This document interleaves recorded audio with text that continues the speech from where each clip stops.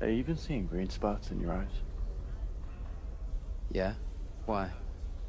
Everyone's been infected with them but me for some reason. Oh, dear. The doctor lady said it was allergies. It's much worse. Maybe a day before everyone goes blind.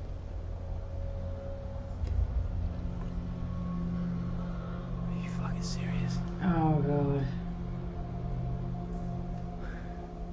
A lot more of us aren't gonna make it now. Working on a treatment, hopefully that doesn't happen. But if people start panicking, none of us are gonna make it out of here alive. Oh, my God. I need your help, making sure everyone stays calm. I can't do this without you. Yeah, I'll do what I can.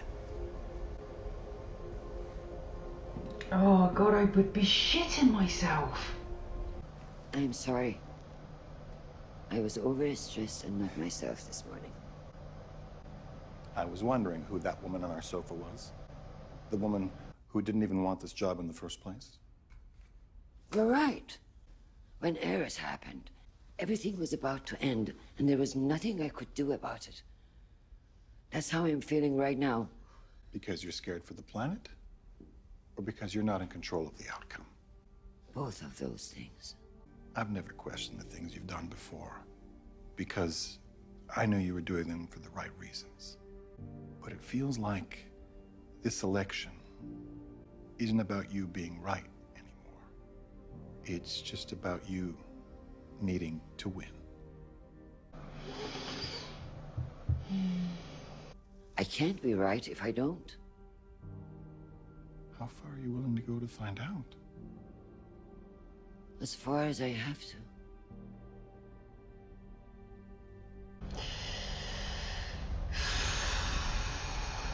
Pause. That worries me. What is she gonna do? What is she gonna do? I'm really actually struggling in those scenes because I just really don't like the actor playing Arjun. I really don't think he's a very good actor. I'm so sorry. I try not to go negative on actors, but he's actually bringing me out of the scenes. I'm just having to try and sort of focus on Avasarala and listen to content rather than the way that it's being delivered. But yeah, I mean they've got a split because Avasarala is clearly a thing that can often be the trajectory of charismatic leaders, is that they can tend to go this way, and it looks like Avasarala is going that way at the moment. But it's not too late. It's still in a process. So I'm willing to give her the benefit of the doubt and see where it goes, but I do think that I'm being generous with that because I think it could go very, very, very badly on Earth. But whatever happens on Earth is probably not going to be as bad as what's happening on Ellis at the moment, because everyone's about... the people in the artifact are a day away from blindness. So you're going to have a bunch of blind people scavenging about for resources. It's just... how they get out of that, I have no idea. What Jim's role in it is going to be, because he'll be the only man who can see. Meanwhile, I'm pretty sure that thing they're in is going to come to life or something at some point, and then it's all going to be academic anyway. Meanwhile, the Bob Piccolo could just fall out of the sky. Oh, God. This is a hell of an episode. I'm enjoying this. Play. Yeah, I just wanted to tell you, Naomi and Chelsea, they got an extra 3 hours of power out of the light shuttle. Yay. They're real pretty, huh? They remind me of Ganymede. The guy who put him in's from there. He actually went back there to help, rebuild.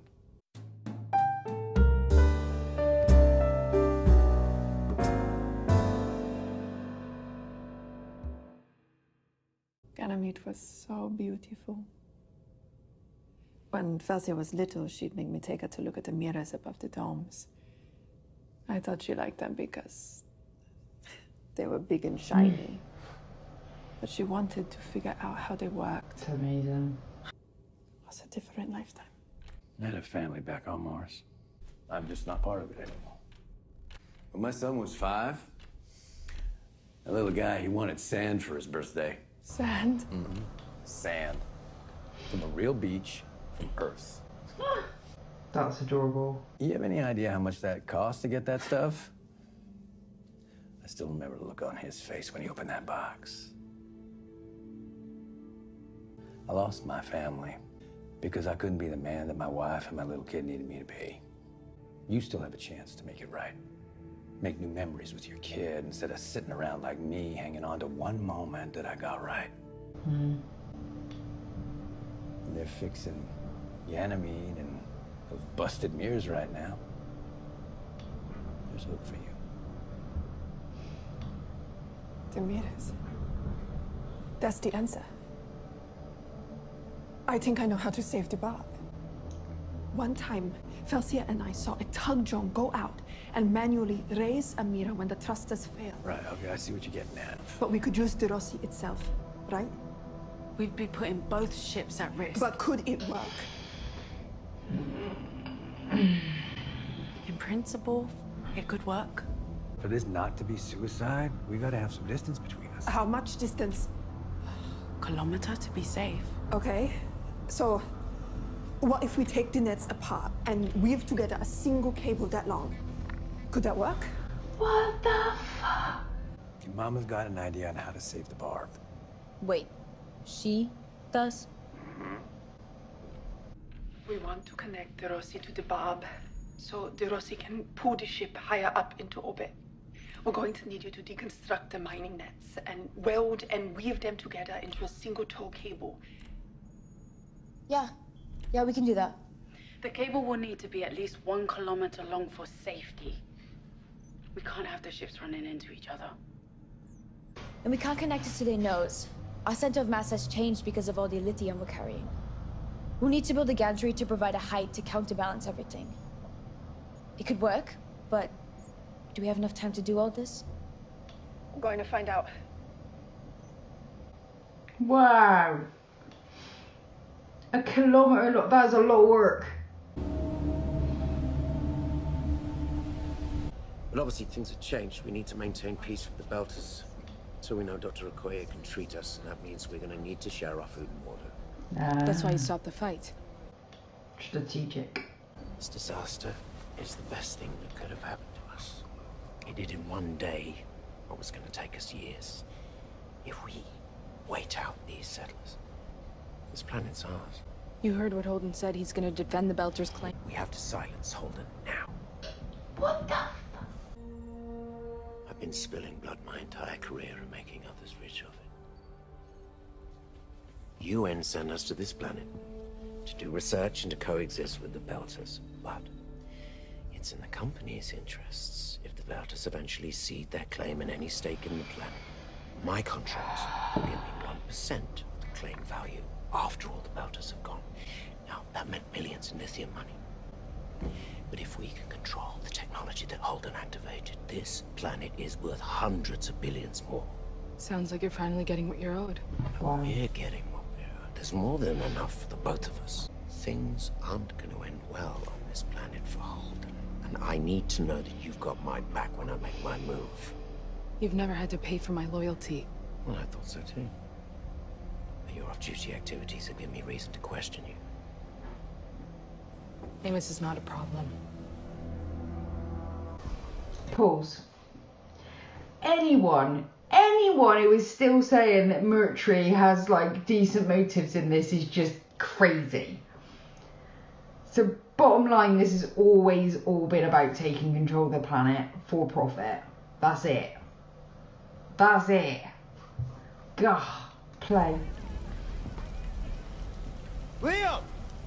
Where are you? Liam! Liam? Liam! Liam! Fuck. There's your spark. Oh! Everybody stay the fuck back! Stay the fuck! I bet Murtry killed him. No! You fucking piece of shit, Skinny! What the fuck? How does that feel? How the fuck does that feel? Put your fucking gun down or I'll shoot you myself!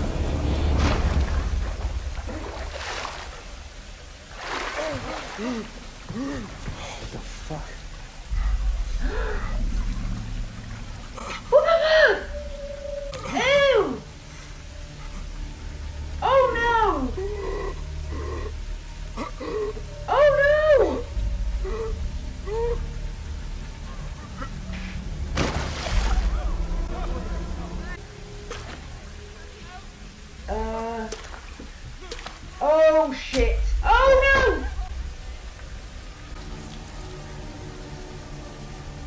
What the fuck?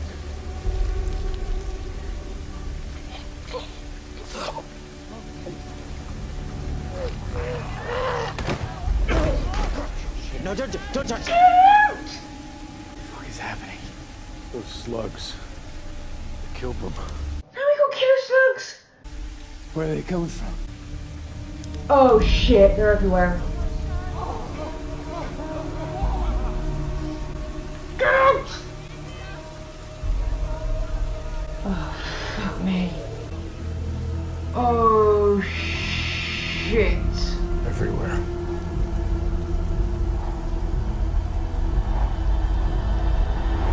Any kind of change in flight path? No, ma'am. The Pazuza's still on its same course. Both track options are ready.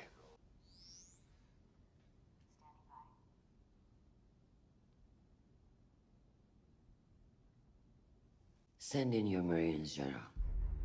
Yes, ma'am.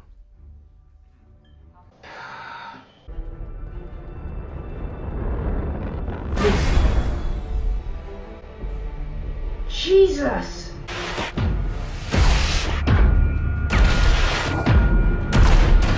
Oh my god. Empty ship and it blows up. What's gonna happen? Oh god!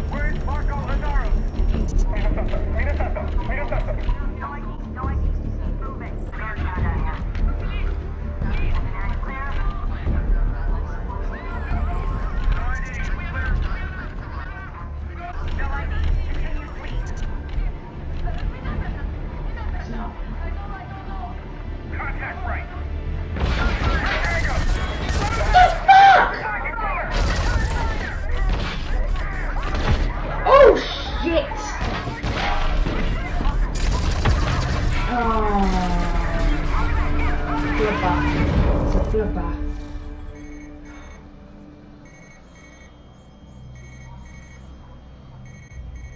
Oh shit! This is UNMC-1.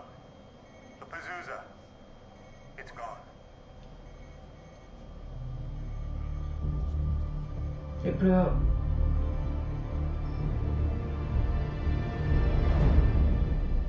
Oh.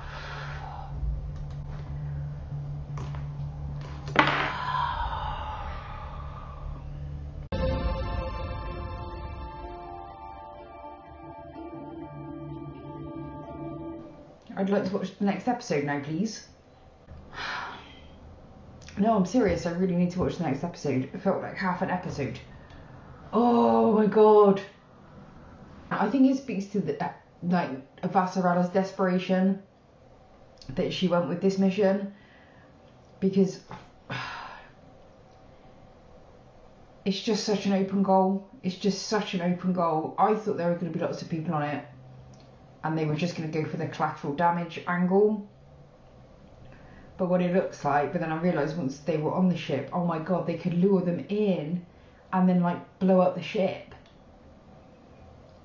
So it's an act of aggression as well as, and then they can blame it all on Earth, because who's going to believe Earth now?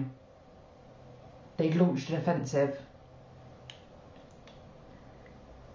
I think Ashford and Drummer would be smart enough to know that that's something that Marco and Aros could do. So it's gonna, this is gonna really kick off. Is the point? This is gonna really kick off between Belter factions and between the politics of the Belters and the Inners. Oh yay, Belter Loader. Oh yay. Oh my god, such a good episode, and we've got the bloody Illus now. Not only are they going to go blind within the next day, but now we've got killer slugs. Jesus. Sorry, by the way, about the background noise. We have still, the kitchen is still being done. We've got actually a real issue in Wales at the moment with massive flooding, and this has ended up delaying this project. So I thought better to have some noise in the background today than miss another deadline, so I'm going to go on and do it anyway. But oh my god, just killer conversations. Really interesting to finally get Murtry's kind of raison d'etre in this whole thing is Cash. It's that he's been going around as this enforcer for a long time, not getting much money for doing really, really awful things. But now he's found out if he does one more really, really awful thing, then he will be compensated adequately for all of those other awful things. And so he's going to do it. That is not a good motive. That does not make someone brave or courageous, or no, I'm sorry. I'm not in the Mercury fan club. He's just a jerk. It made me laugh. You know, there was that scene where the Belter kid like tried to take the snacks. And they were like, look, it's okay, there's nothing to go around. Like, that kid is that's Mercury. Mercury is at that level of emotional maturity as that child. He just can't even move past that level of adversarial existence. Brilliantly played though. Just fantastic. And I actually credited him. I thought he would have gone. It would have been a very good idea of his actually to have killed that guy on his team, because people have seen him intervene to stop this fight. So like, he was trying to do a good thing, and then look, the Belters have responded. But it was even better than that, because it turns out it's killer slugs. As if we did not have enough to deal with right now. We have now got killer slugs, and they are all over the place. So God knows what other stuff. This is just a nightmare. It's a nightmare. I shouldn't laugh, but it is a lot. I'm really worried about Amos. I'm just really worried about everybody, to be honest. The idea of being blind in that situation is bad enough, the situation as it is, but to lose your sight as well, Jesus wept. We've got some progress with the Barbara Piccola. Lucy's come up with a very good idea. Hopefully that's going to win her daughter around, so that's really cool. But I'm already excited about those scenes, because I love it when they do the space scenes where something cool happens. So I'm really excited about that. And I am just really wanting to see the aftermath actually of the Avasarala raid, because yeah, I feel like this episode was like the one where we've like been building these tinderboxes so far this season, and it feels like this episode, like the sparks started going out. It didn't begin the conflagration, but you can see these now, the sparks are being tossed. So it's sort of, the tension is really building. I think I was like sat like this for about half of the episode. So really good episode. There's two of my favourite episodes this season back to back. I really liked episode 6. I really like this episode. So goodness knows what they're going to do to me in episode 8. Episode 8 last season was one of my favourite actual episodes in the series. It reaches out, where everything goes wrong and the deep fake and all that stuff. So I'm excited to see what they got for me this season. But yeah, this is fantastic. I'm really loving this season. Great to see that they're able to keep the quality up, because I know that people were saying apparently this is people's least favourite book. And there seems a bit of a divide in the fandom about this season, from what I'm picking up just from the comments. But some of you had said that actually some of the changes that they've made in the show have sort of compensated for some of the weaker elements in the book, and have actually been more interesting to see. That's quite fascinating. It's really great if a show can bring that to a book. I just can't wait to see how the rest of this plays out. It's not going to be very long until I watch episode 8. That's for sure. So until next time, bye